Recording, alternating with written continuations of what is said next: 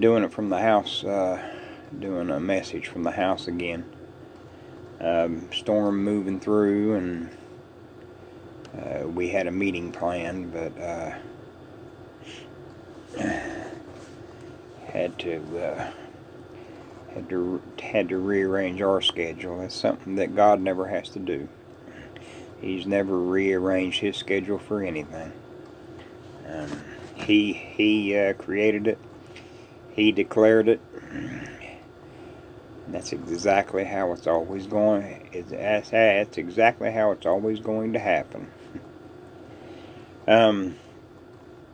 Last week I was looking at the outward man, the flesh, the different names and the characteristics of it. This week I want to look at the exact opposite. I was hitting on like begets like. That which is flesh, and that which is spirit. Flesh cannot be changed. Spirit cannot be changed. The flesh can be very religious, rooted in ordinances and ceremonies and rites and all of that, but it cannot be changed. It cannot be remodeled. It cannot be overhauled. But today I want to look at the different names and the characteristics of the Spirit. I guess go back. There's no sense to go back to John 3 again, but Christ brought that to Nicodemus, and that was his exact words. That which is flesh, and that which is spirit. And two seeds. And if you can go to 2 Peter, 2 Peter, and it talks of that, or you can go to Galatians. Now to Abraham and his seed were the promises made, and he saith not to seeds as of many, but as of one, and to thy seed, which is what? Which is Christ.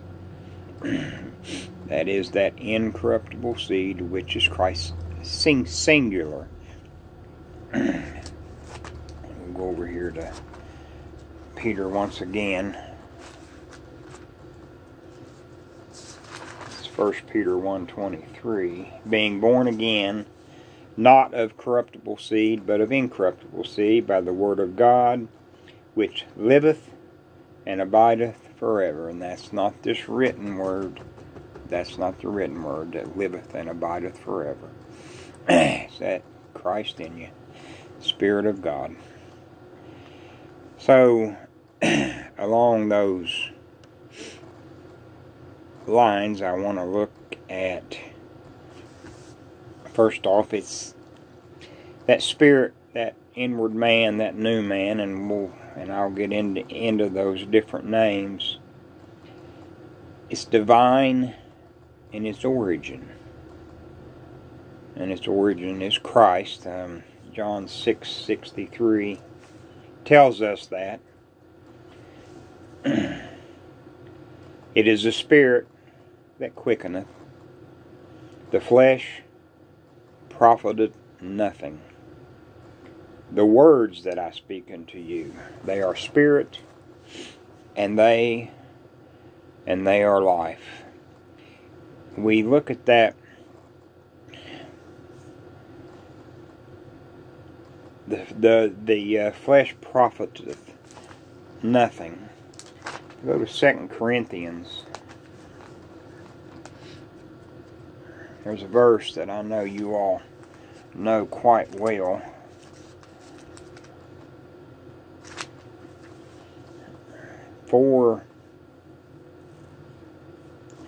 2 Corinthians 4:16. And we'll probably come back to this chapter and verse. For all things are for your sakes, that the abundant grace might through thanksgiving of many redound to the glory of God. For which cause we faint not. But though our outward man perish, yet the inward man is renewed, day by day.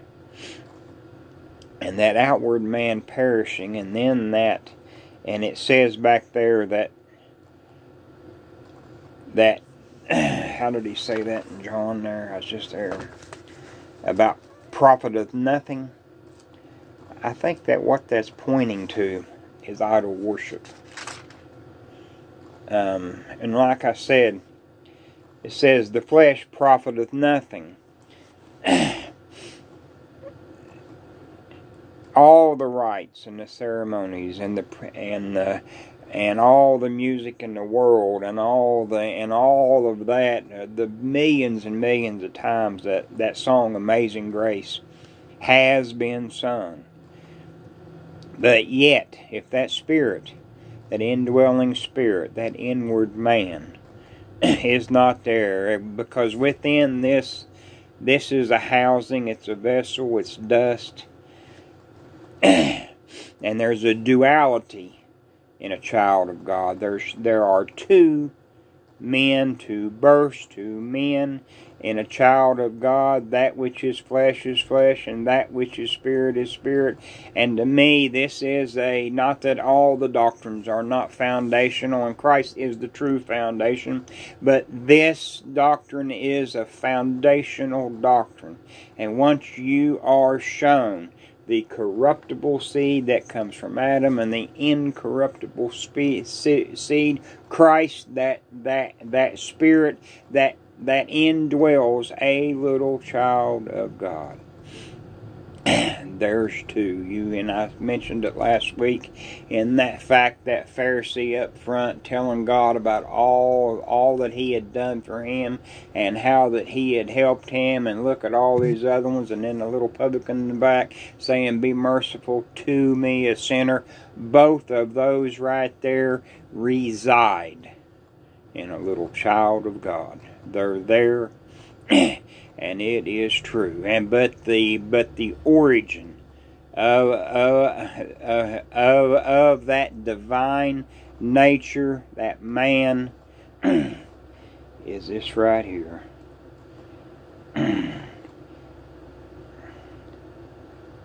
In the quickening, the words that I speak, it is the spirit that quickeneth, the flesh profiteth nothing. And then that new man, that inward man, is perfect. 1 John 3:9, and this is the verse that everyone goes to for this. It's the perfect verse to go to.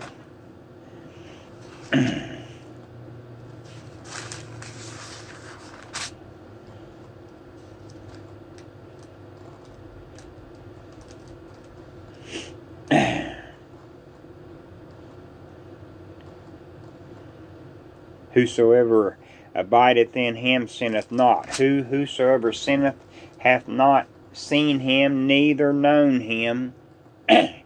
Little children, let no man deceive you. He that doeth righteousness is righteous, even as he is righteous. And that is right. That righteousness that is within you, and it can only come.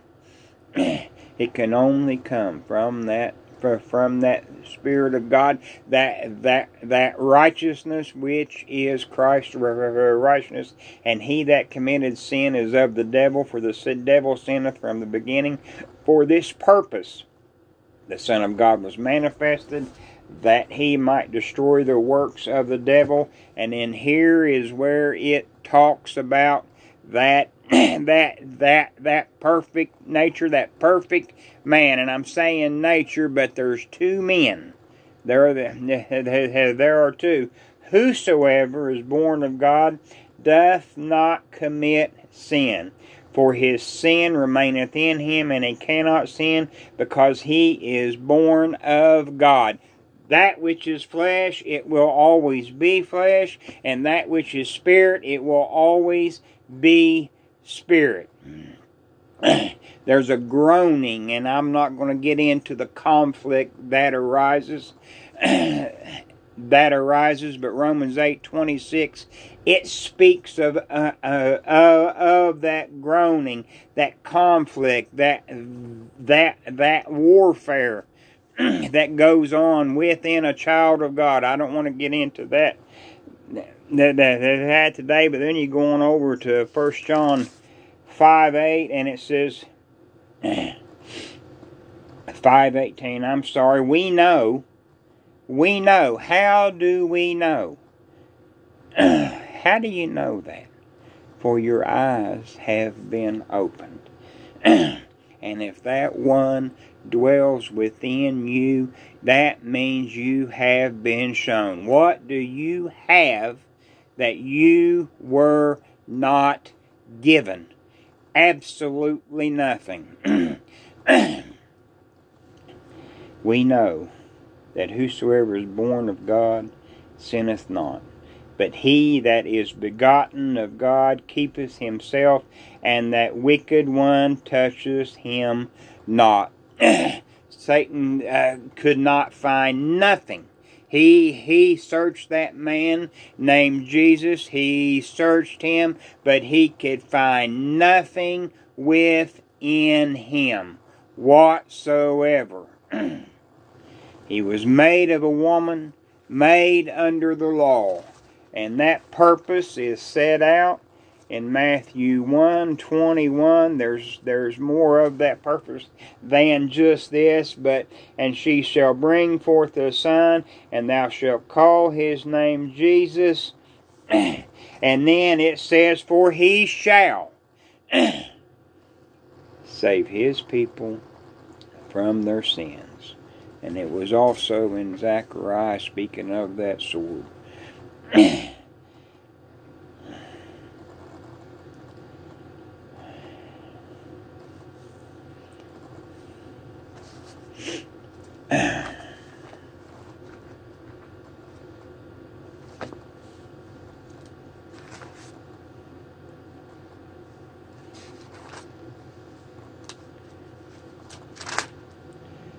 Trying to break a new Bible in. Dad used to talk about this, and I didn't quite understand then, but now I do.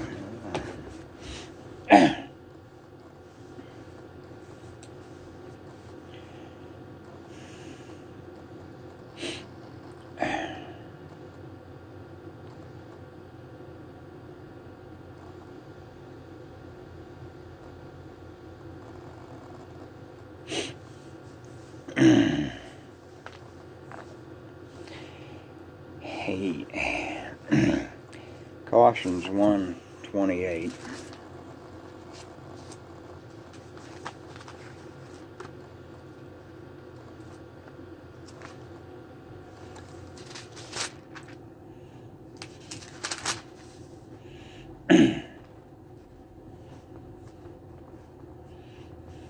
Whom we preach, to whom God would make known what is the riches of the glory of this mystery among the Gentiles,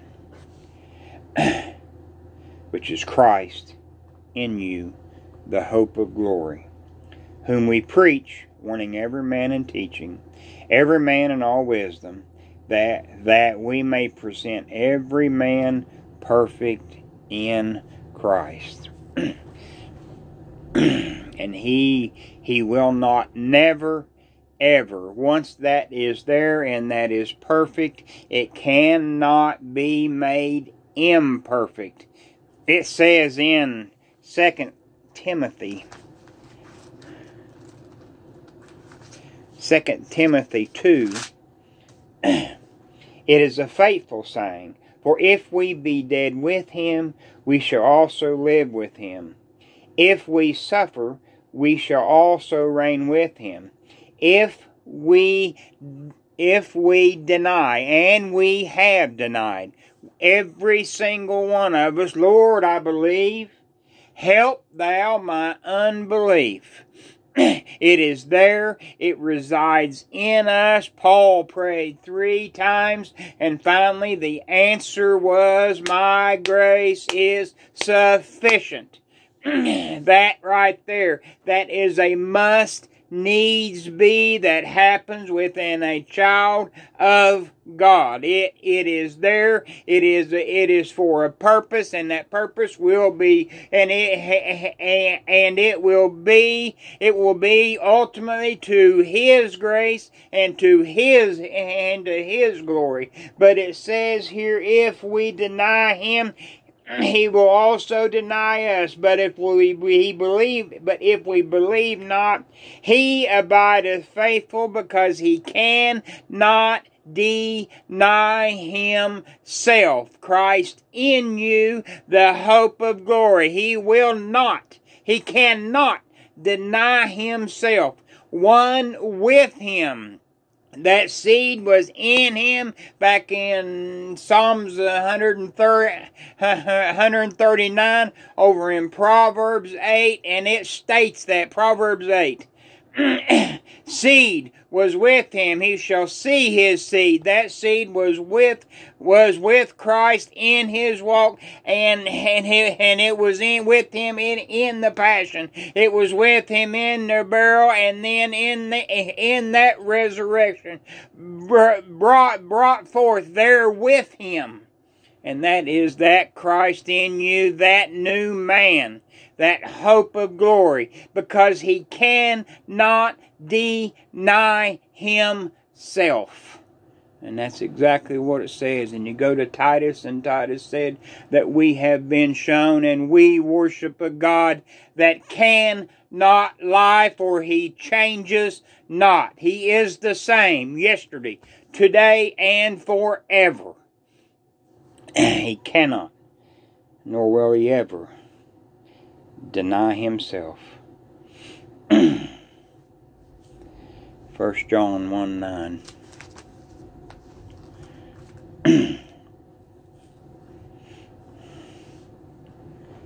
If we confess our sins, He is faithful and just to forgive us our sins. If we say that we have not sinned, we make Him a liar, and His word is not in us.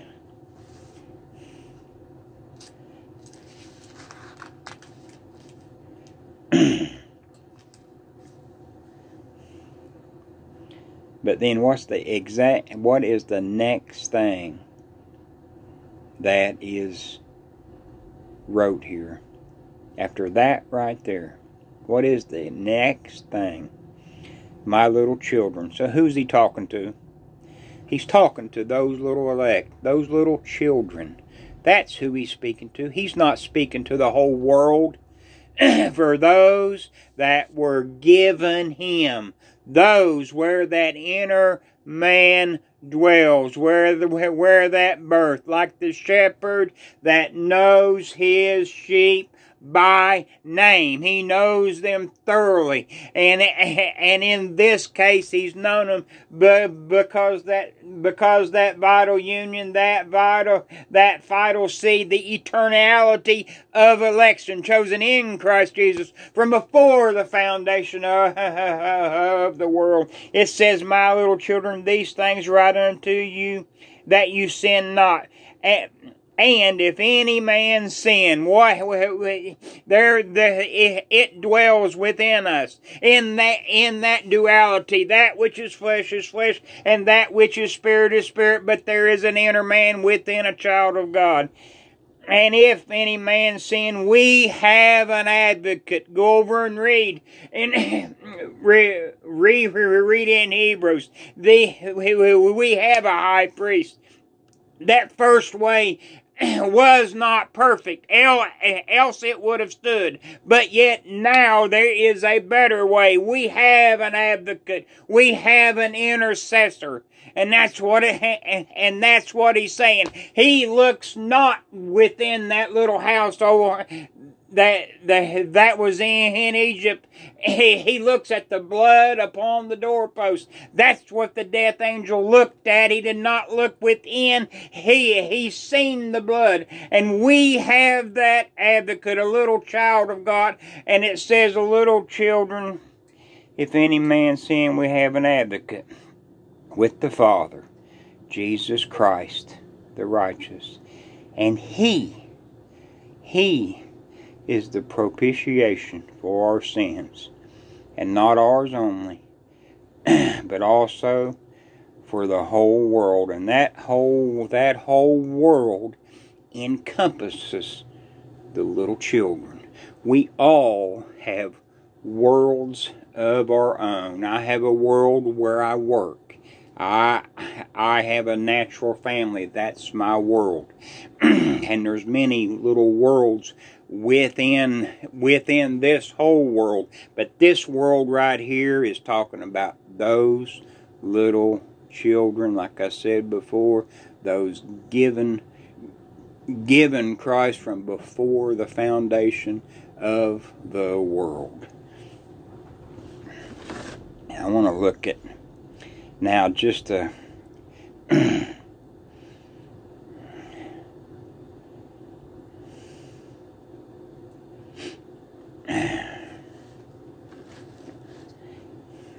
I've pretty much covered the Spirit. It's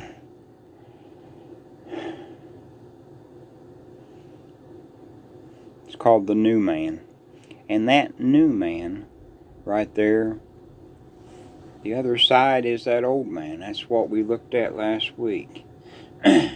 But this new man, some people say new nature.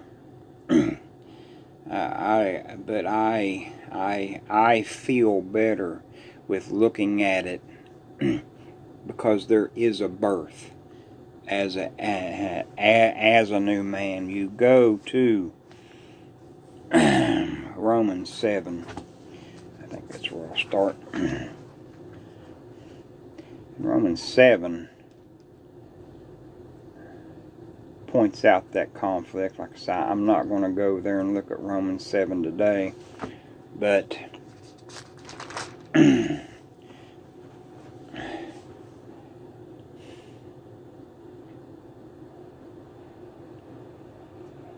Paul wrote this, and he said, "For I delight in the law of God."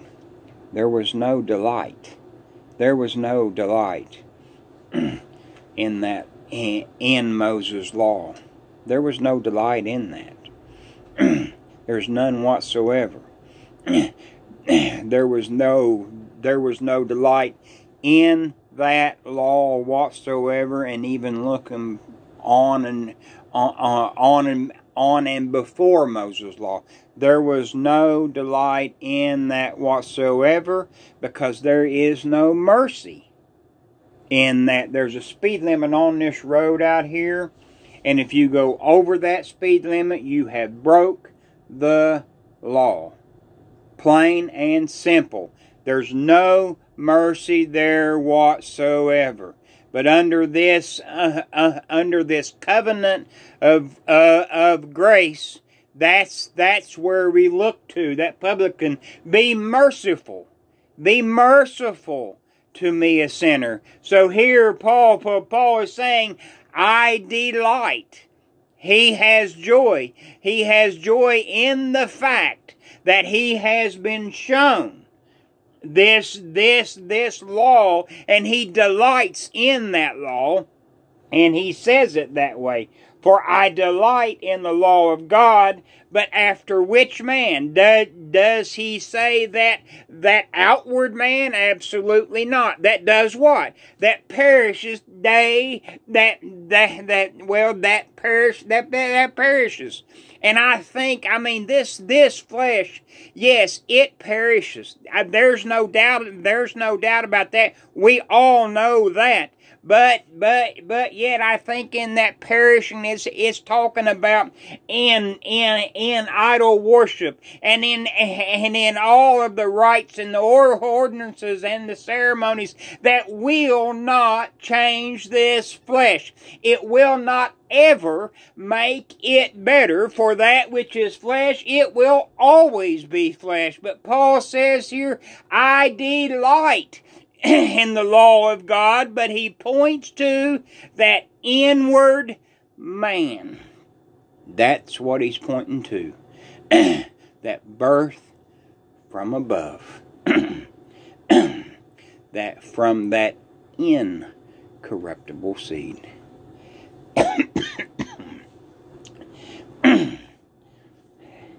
I've looked at this verse already, but there's something in there I want to look at. 2 Corinthians 4.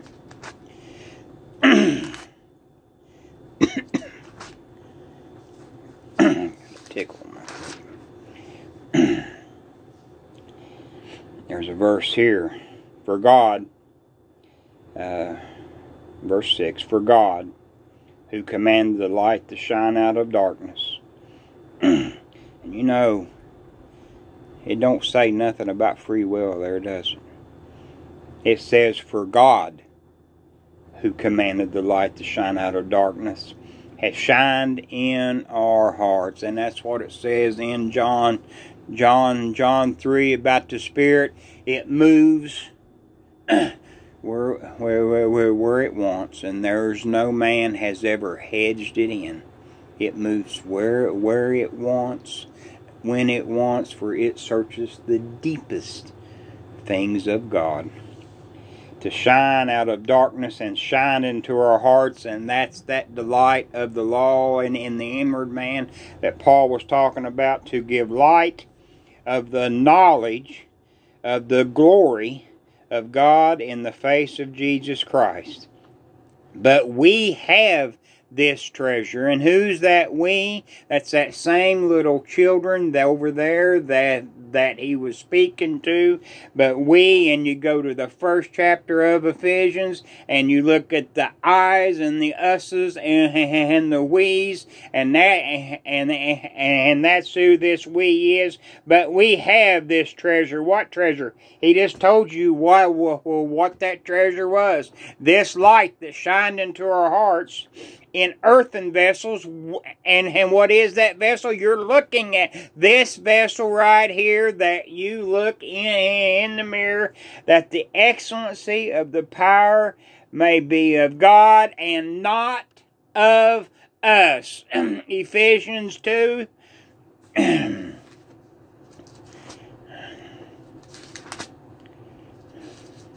For by grace are ye saved through faith, and that not of yourselves is the gift of God, not of works, lest any man should boast. Ties right back to that verse right there.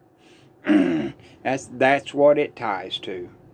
For we are his workmanship, created in Christ Jesus unto good works, and this flesh has never, ever did good works.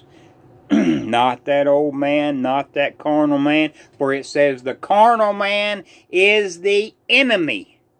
It is not at enemy, is enemy of God, which God hath before ordained that we should walk in. Little children ordained to those to that walk.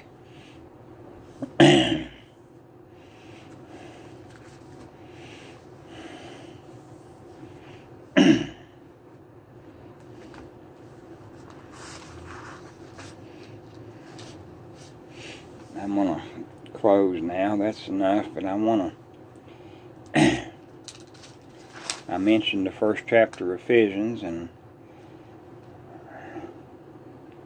I've done this several times, but I just think it's beautiful every time you do it. According as He,